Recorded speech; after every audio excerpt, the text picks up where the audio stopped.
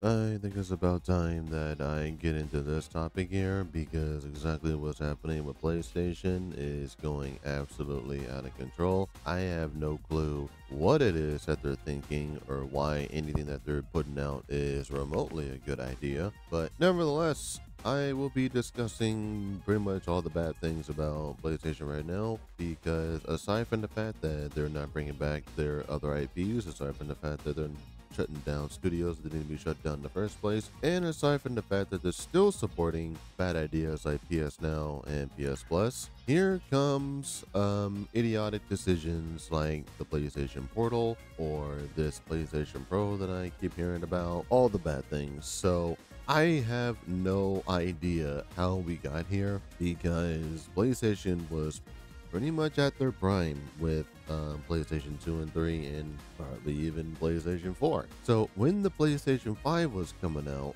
I was not really excited, but something to look forward to nonetheless. Even the games that they were showing off were pretty decent. You had Sackboy, yeah, kind of Bridge of Spirits, and interesting enough, Goodbye Volcano High, which was the most hated game that was shown off back when the PS5 had its showcase. Then the pricing for the PlayStation 5 was revealed, and I immediately hated it. A $500 console, or I think it was what, 450 for one without the disc drive. So you get that, and I thought to myself, all right, well, I'll just wait for a price drop. A price drop never happened. So I waited even further for anything to warrant that price, and still nothing. That is until D-Brand showed up and they made their own faceplates. And this is when Sony just got the memo that, oh yeah, we need to make faceplates. Yeah, sure, because after they sent that DMCA notice to D-Brand, D-Brand went back to the drawing board and made their own faceplates, and then Sony got the memo and made like different color ones and different colored DualSense controllers. So let me just preference this the best way I possibly can. The PlayStation 5 is a $500 console with the disc drive. A DualSense controller is $70. And if you want to upgrade the memory to SSD, which at the time you couldn't because you needed to wait for an update, which is stupid, that is a $200 SSD that you have to fork over for like 1 or 2 terabytes. Then there are the games which are now $70. Bonus points if they're unfinished. You get all that. That is near $1,000 that you have to spend, all that plus tax. So for me, I had to waste money on the console, the faceplates, kind of black ones. Did not spend $70 on Ratchet & Clank Rift Apart because that was when I was celebrating the franchise 20th anniversary. Shout out to people who saw those streams, by the way. And then there was the controller, which I think I had to spend like $70 on anyways. And then there's the SSD, which was like near 200. So all that just so I can play the new games on the new console. And lo and behold, they come out with another one. This time it is $700. And normally I would have been like $700 for a console that doesn't have a disc drive, doesn't have a stand on it. They had to buy separately. I'm going to look past that because I'm pretty sure that is often spoken and just flat out say that this console is a scam.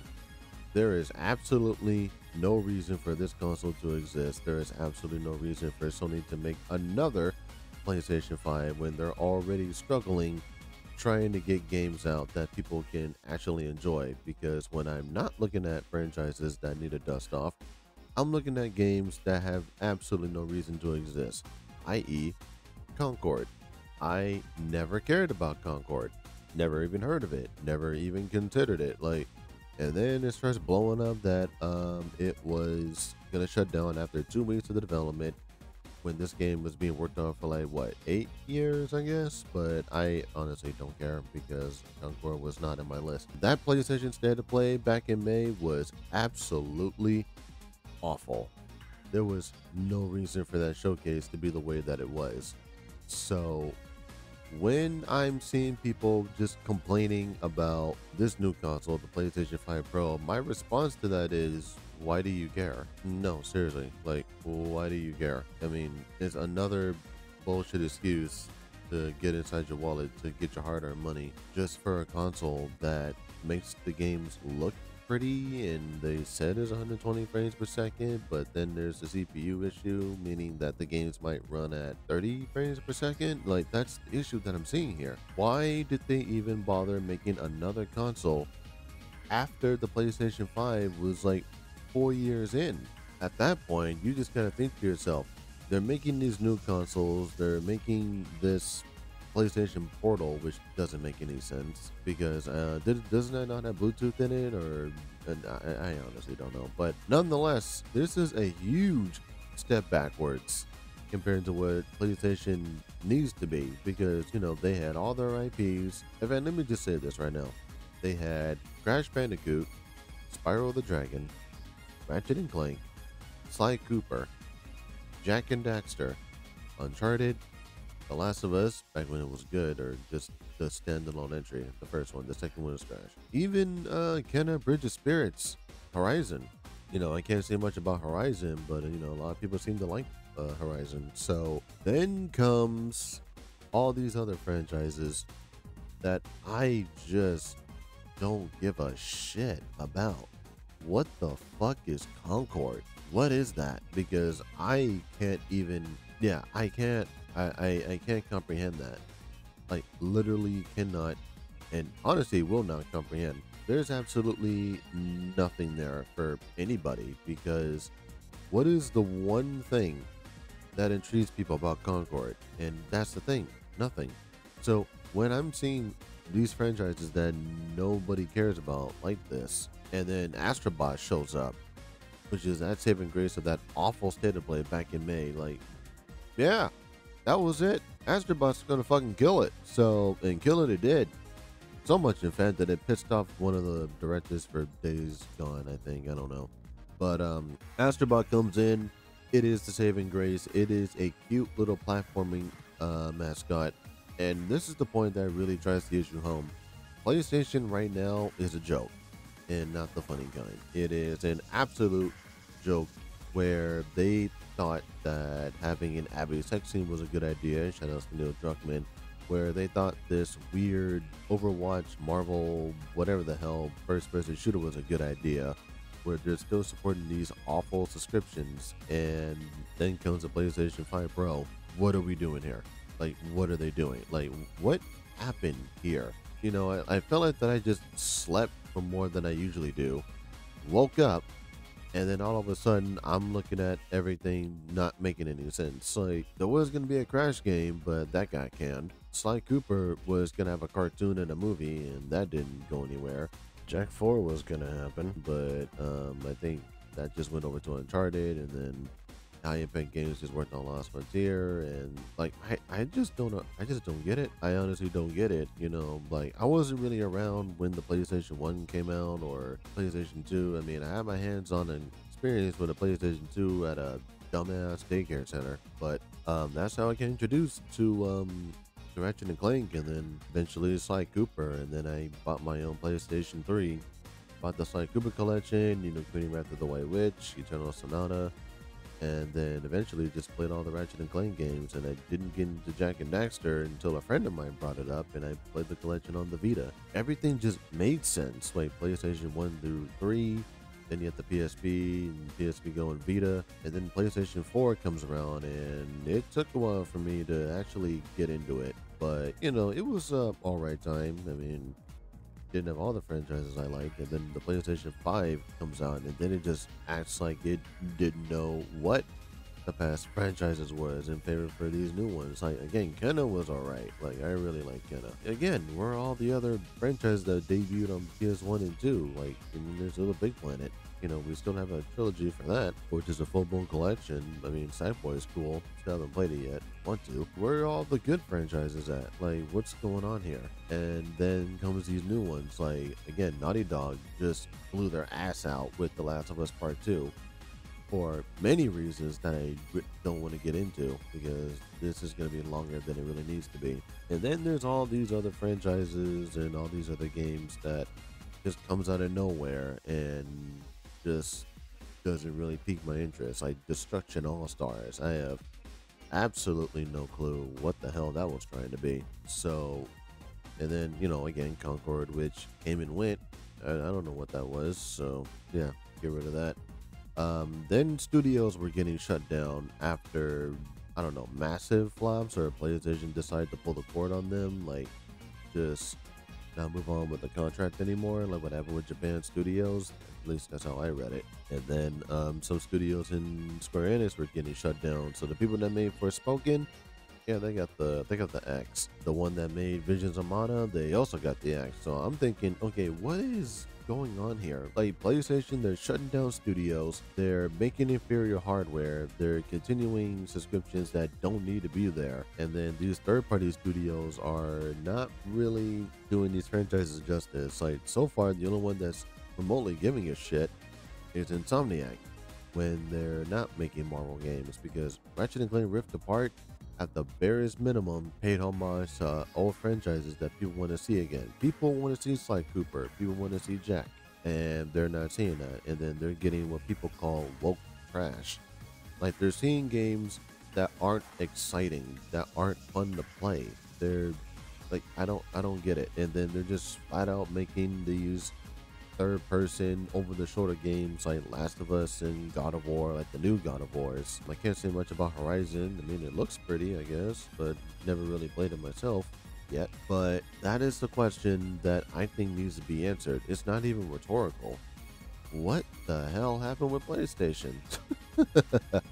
Like, what happened, man? Like, what is this? What's going on here? Because this ain't it, man. Like, this is, again, the PlayStation 5 Pro is a scam because it's a $700 console that has no stand, no disk drive, that makes the games pretty question mark. What's the point here? What is the point of this device? Because I don't get it. They say 120 frames per second. They say it's ray tracing. Mutahar, you want to step in and explain this to me? Because I can't anymore. According to Sony's release, nothing in this upgrade list talks about a CPU. So one of the things that I mentioned last time was, a game like Grand Theft Auto 6, which is most likely dropping next year, hopefully, maybe there's a 60 FPS version on the PS5 Pro. There's probably not going to be a 60 FPS version. With open world games, the most important aspect of them is the constant, real-time tick that happens with the CPU. To render thousands of NPCs, or at least the amount of NPCs that were in the GTA 5 trailer, to render those things and the logic and the world and the vehicles and just the logic of Vice City running per second on your device requires a lot of CPU power, right? Now, PlayStation 5 was already something that, while yes, it was a big upgrade over the PlayStation 4 generation, I don't think it's going to run GTA 6 at 60 frames per second. I just don't really think it's that possible. Now, of course, if you're not upgrading the CPU, there's a pretty good chance that the game is just going to be running at 30 frames, even on the PS5 Pro, except the only difference is the ray tracing might be better, and the game will run at a higher resolution, okay? How much will you notice that as you play the game with the cops chasing you as you're doing story missions, playing online? I think that really depends on the person. But as somebody that's been gaming for goddamn near my entire life, I can tell you something right now. Usually when you're in motion and sitting that far away from your television, because this is a video game console, you're probably not going to notice the difference between like 4K or something like 1440p or 1800p or any of these resolutions, especially if that resolution keeps fluctuating as you play the game in a dynamic fashion. So nothing is set in stone yet. It's all this speculation, but I think it's just as important as to reading to what exactly people are getting before they actually waste their hard-earned money on it, because chances are that they're going to buy this product or any of the new products that PlayStation craps out, and they will be dissatisfied and they'll just, get a refund over it. So this is why I am absolutely tired of companies that puts out inferior hardware only for it to not run at the frame rate they want, or not have the graphics that they want, or just anything that they want, really. So for PlayStation here, and at the time of this recording, they just announced like a way to change the UI in the menu instead of just giving people themes like they did in PS3 and PS4. Yeah, I don't know what's going on with them. It's almost like Nintendo, where they took them a dog's age just to get photos out for the Nintendo Switch, and the Nintendo Switch has that boring ass menu. So, other than that, PlayStation is just doing these step backs instead of just step ups. They just had to bring back old franchises and just make them what they're supposed to look like now. In fact, I'm gonna say this right now: PlayStation at this point should just make cartoons. Because after that nonsense that they put out, PlayStation was lacking IPs when they have a plethora of IPs. Crazy motherfuckers. They just need to make cartoons again. Astrobot is proof of that. Crash Bandicoot, Spyro the Dragon, Ratchet and Clank, Sly Cooper, Jack and Daxter, even Kenna Bridge of Spirits, which was like a Pixar film. At this point, PlayStation can just make cartoons. Just make games that look like something from Pixar or, something from Illumination Studios. Something here that isn't this movie realistic setting that's in a post-apocalyptic future or just filled to the brim with robots or just taking place in mythological times. No, just make motherfucking cartoons. That to me is the best way that PlayStation can thrive and be better than what they are now. People like to see stuff that they played in PlayStation 1 and 2 and 3 era. They can't do that anymore because they're just seeing all these games that look like a horror film or something that they would see in a regular movie theater.